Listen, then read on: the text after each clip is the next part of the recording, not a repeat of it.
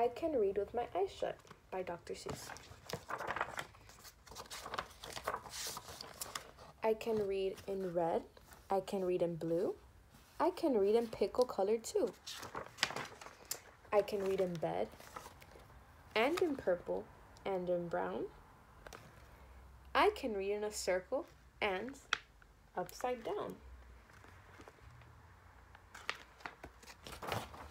I can read with my left eye. I can read with my right. I can read Mississippi with my eyes shut tight. Mississippi, Indianapolis, and Hallelujah too. I can read them with my eyes shut. That is very hard to do. But it's bad for my hat. It makes my eyebrows hot, get red hot. So, reading with my eyes shut, I don't do an awful lot.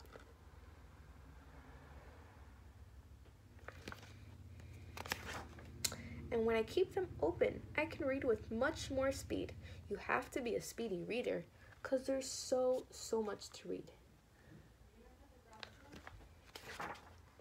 You can read about trees and bees and knees on trees and bees on threes. You can read about anchors and all about ants. You can read about ankles and crocodile pants. You can read about hoses and how to smell roses and what you should do about owls on noses.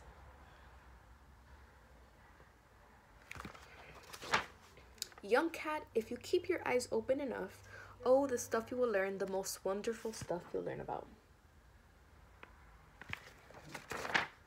Fish bones and wishbones, you'll learn about trombones too.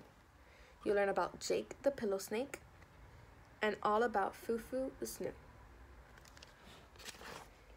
You can learn about ice. You can learn about mice, mice on ice, and ice on mice.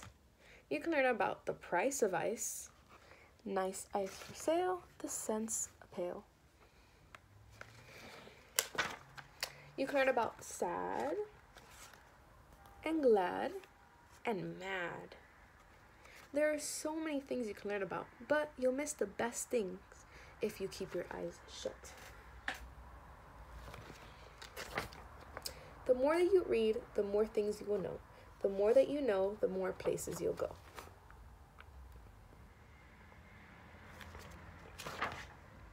You might learn a way to earn a few dollars, or how to make donuts, or kangaroo collars. You can learn to read music and play a hut-zut if you keep your eyes open, but not with them shut. If you read with your eyes shut, you're likely to find that the places where you're going is far behind.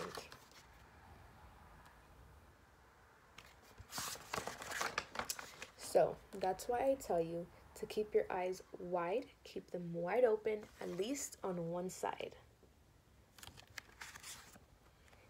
And that is the end.